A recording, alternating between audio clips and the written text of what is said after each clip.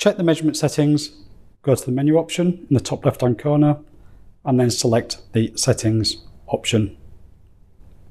Here we have various different parameters. We can set the estimated depth for the recorded measurement.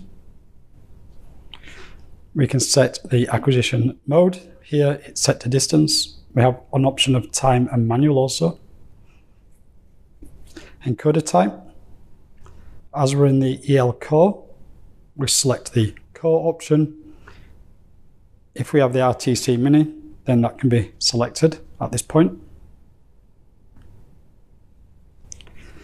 Trace interval can be selected here and changed via the keypad.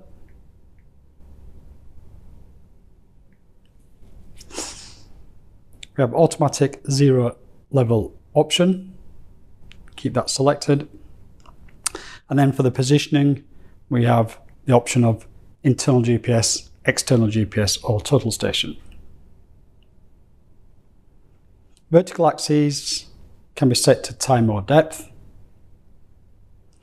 And the depth is based on the velocity at the bottom. And again, this can be changed via the keypad if needed.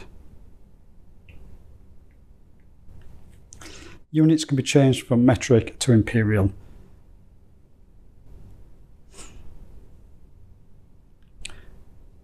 Once the correct parameters are set, then we can go to measurement.